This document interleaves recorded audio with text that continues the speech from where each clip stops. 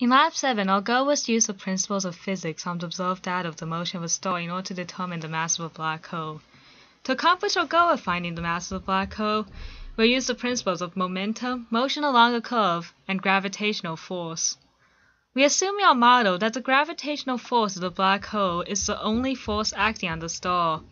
When we graph the x and y coordinates of the star's motion against each other, we can see that the motion of the star resembles the arc of an ellipse. We know that for objects to change direction, they must have a net force acting on them in a different direction from the direction of their momentum. Objects in circular motion tend to have a force acting on them in a direction perpendicular to their momentum, causing them to constantly change direction without increasing in speed. We know that a perpendicular component to the force acting on the star must be present in order to cause it to move in a curving motion. But since the star does not move in a perfectly circular trajectory, we can't directly model the motion of the star using the principles of circular motion. But since we have raw data of the star's movement, we can calculate its velocity based on its changing position over time. Then, using the relationship P equals mv, or momentum equals mass times velocity, we can calculate the momentum of the star at each time step. In order to calculate the change in momentum for a time step, we can just subtract the momentum of the last time step from the current momentum. And so, finally, using the momentum principle, delta P is equal to force times delta T, we can calculate the vector of the net force acting on the star as its changing momentum over the changing time, or dp dt. Newton's law of gravitation states that the force of gravity is equal to g times m1 times m2 divided by r squared.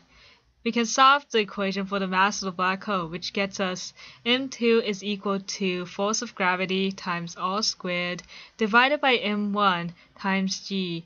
Since we know that the net force acting on the star is the gravitational force, we can get the gravitational force value from the calculated net force acting on the star. G is the universal gravitational constant with the value 6.67 times 10 to the negative 11. The mass of the star is known, and the distance from the star to the black hole can be calculated using the difference in position vectors between the star and the black hole. And the position of the black hole is given in the initial data, so we should be able to solve for the mass of the black hole after calculating the net force.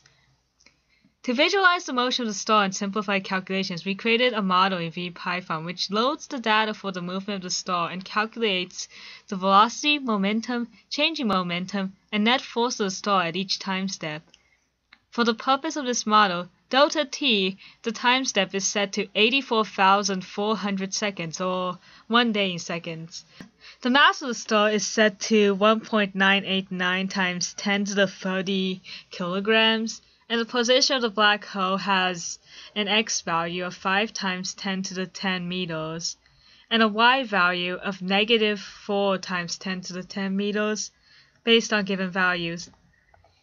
When we run our simulation, there are 3 arrows representing the direction of 3 different vectors related to the star's motion. The black arrow represents the net force acting on the ball. The blue arrow represents a component of the force parallel to the momentum of the star, and the red arrow represents the perpendicular force.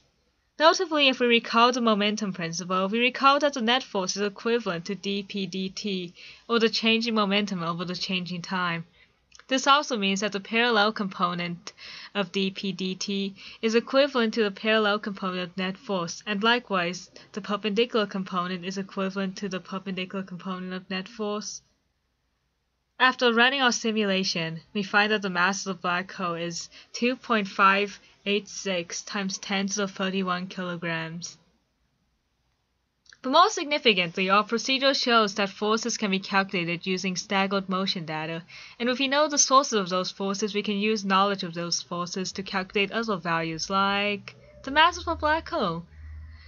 We can also consider a what-if scenario where the motion of the star remained exactly the same but the mass of the black hole changed. If the motion of the star remained the same, there would be no way for us to calculate a different mass of black hole, because the mass of the black hole in the procedure was calculated using only the motion data and set initial values.